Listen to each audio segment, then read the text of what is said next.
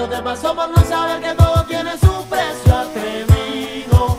Eso te pasó, atrevido. Eso te pasó por no saber que todo tiene su precio, atrevido.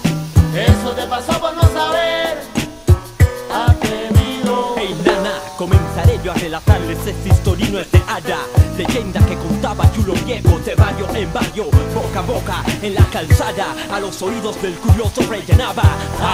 Había una vez una pareja desprovista, poca vista, sin dinero, pensando atómico, tónico, crónico, cómo vivir, salir de negro fango que logaba. Tramaban, daban entre besos una cámara silente para un estúpido, tupido cliente que de vivo el punto mira se las daba. Daba vigilando a la criolla de carnada. Eso te pasó por no saber que todo tiene su precio, atrevido. Eso te pasó, atrevido. Eso te pasó por no saber que todo tiene su precio, atrevido. Eso te pasó por no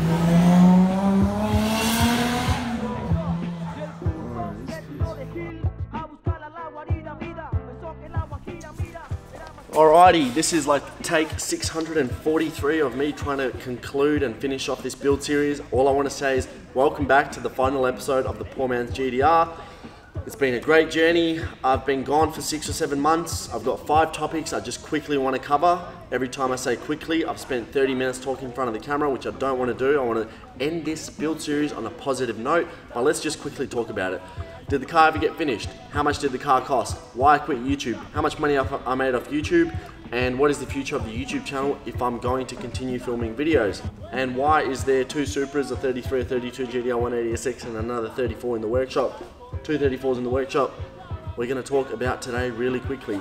Starting with the car. Did the car ever get finished? Yes, it got finished enough for it to drive on the road. We had no power steering, we had no air conditioning, we had no idle air control valve, we had no stereo system or sound system. So, really, there was a lot of things missing to make it a nice, luxurious car to drive on the road, or as luxurious as a shitty 90s Japanese car can possibly be. Overall, comparing a Skyline to a Silvia, far superior car, way better built car, heavier car, just more stable on the road, definitely suits my style of driving a lot more, long distance, travels, that sort of thing. Compared to a Silvia, don't get me wrong, I love a Silvia, I've got a 180SX outside, but I really want an S15. It just serves a different purpose, the S15. It's a lighter car, it's a more fun car to have, but as I said, I want to travel. That is the future of the YouTube channel. I'm going to travel in this car, I'm going to travel Australia first, and then if I have the opportunity or the desire to ship it over to New Zealand, I'm going to go send it to New Zealand, spend 3 or 4 weeks there. I've already got a shipping quote and how much it costs to send there and back. I'm going to create content. I just don't want to do what everybody else does and become commercialized, is why I quit YouTube. I needed to take a step back and really rethink everything I've done. Once again, going back to the vehicle, we got yellow stickered, bent over by the police once again, taking our number plates away. The car is unregistered, meaning I could have got it back on the road in a relatively short amount of time.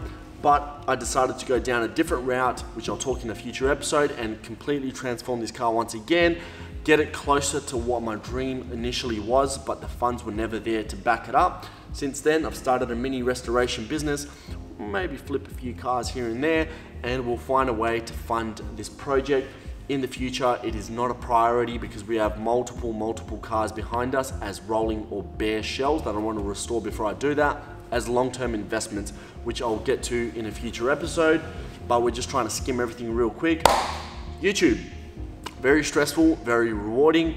You get to connect with an audience, you get to make videos, you know, you get to connect with an audience on a level that you wouldn't freaking believe. Like, I started this YouTube channel, this build series, with less than 1,000 subscribers. We're at 84,000 people subscribed to the YouTube channel now. Numbers don't mean to me as much as real heartfelt comments, if that makes sense, or messages. People sending me videos or photos of their projects, how they've progressed or whatever they might be doing, saying this or that inspired me to do it. And it's really rewarding to see how, you know, I think people, just because I'm on the internet, to some people this might be like a hyped up thing or like an amazing thing, but at the end of the day, it's just a fucking piece of metal with 4 wheels on it. It's no different to any other car out there. Like obviously for a lot of people, it's their dream to have this, and it was mine as well. But at the end of the day, I'm not doing anything that's out of the ordinary, but I can understand how this might inspire some people to really progress or give it a shot themselves. Because at the end of the day, you're looking at a 20, 21, 20, I'm 22 now, but at the time when I bought the car, I was 19, had no clue what I'm doing. Pretty much no finances, minimal finances to back all this up. And we found a way to make it happen. So obviously somebody out there that's doing the same sees somebody that's already achieved it, and they believe that if somebody's done it, I can do it as well. So that's a very rewarding thing that I get from this YouTube channel, is I see people progressing in the direction they want to take, and they keep me updated, you know, they keep me updated. So the vehicle itself, going back to it once again, is on the back burner for now. I'm probably going to take it home. It's just sort of collecting dust here. YouTube, how much money, did I say how much money this cost? Because I've already done this like 64 million times, so I think I'll just say it again. The car cost 26,000 Australian dollars start to finish, including the car, including any form of labour I had to pay, including the body panels, including all the parts, the engine, everything start to finish. Obviously the car was never finished properly, but it cost $26,000. Now, I can't be stuffed arguing with people anymore. There's not too many people that argue. The people that have common sense go, wow, that's very cheap for what it is. And then there's people that have no fucking clue what the market's like, and they go, oh, it's not a poor man's GTR.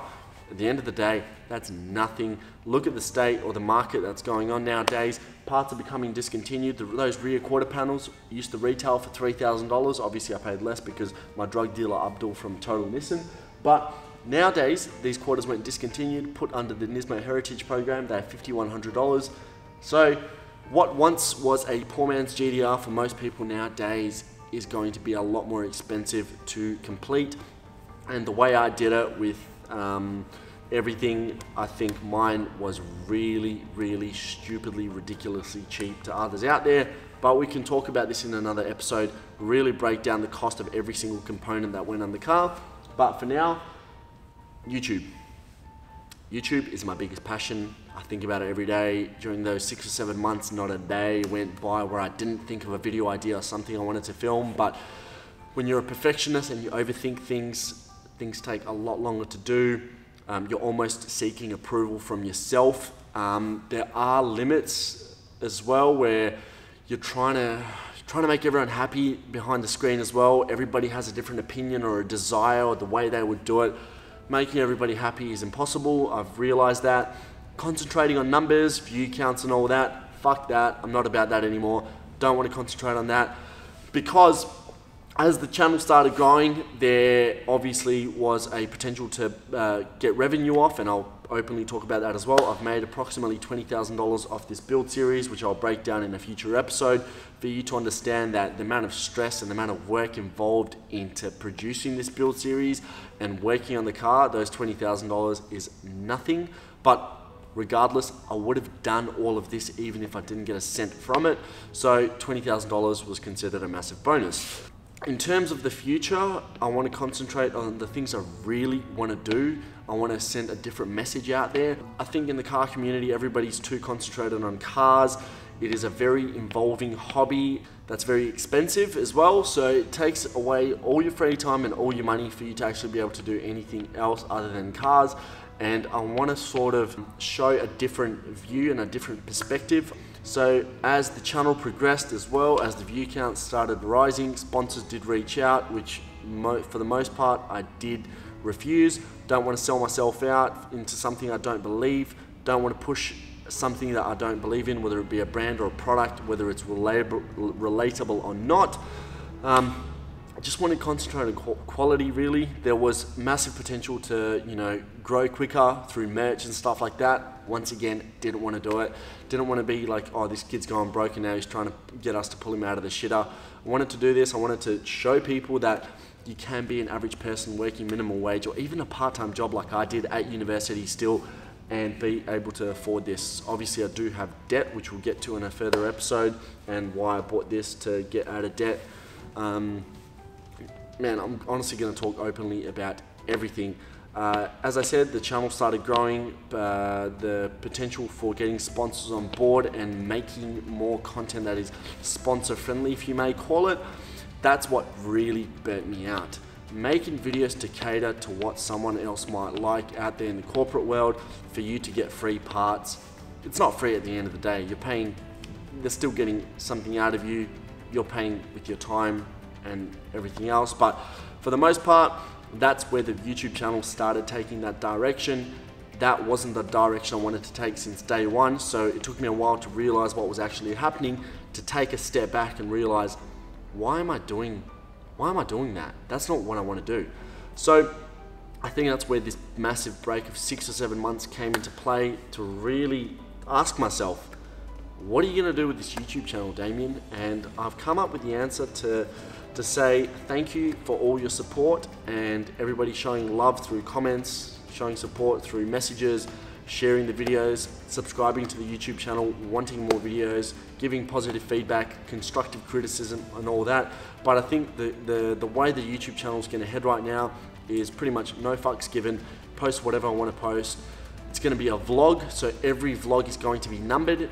In the next vlog, if I want to talk about the first drive in this car and then getting bent over by police and then going to Sydney and then why I put the Supra on the rotisserie, and then maybe the fourth video I can talk about my debt and how you know, afford these things, because people want to know that as well.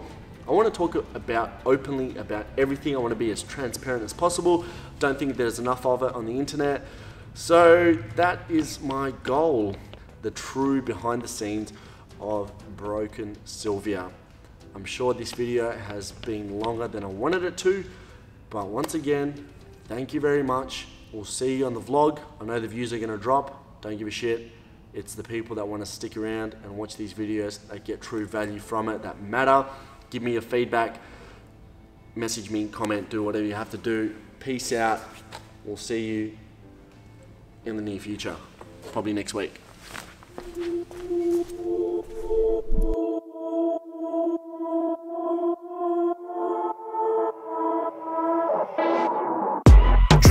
Trotzdem noch verplant. Top Girl, Tonic an der Bar. Kickdown, Audi SQ8, Blicktunnel geben Gas, Level auf der Autobahn. Kopf ist Kafar, Spotlight fatal, Kupferblock vor paar Jahren und verfolgt vom Gendarm. Flick South Africa, doch am Block noch parat. Logo kaputt, greif an, Flip, Jean-Claude Van Damme. 6K Tischclub, bar bezahlt. 2 Uhr nachts kommt Entourage. Guck wie er glänzt, Diamant. Und ich sag, gib mir Flaschen und ich gib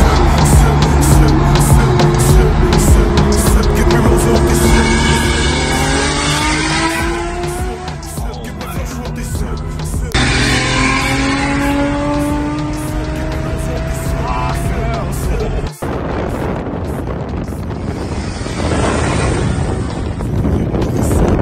Loco squatten roh, so wie Ember.